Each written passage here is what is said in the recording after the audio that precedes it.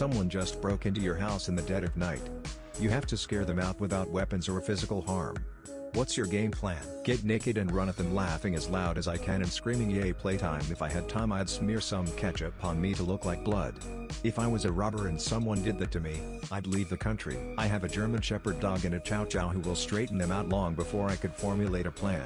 I'd tell them about options to extend their vehicle's manufacturer warranty. Pretend I suffer from some type of highly contagious and deadly disease. I'd get naked.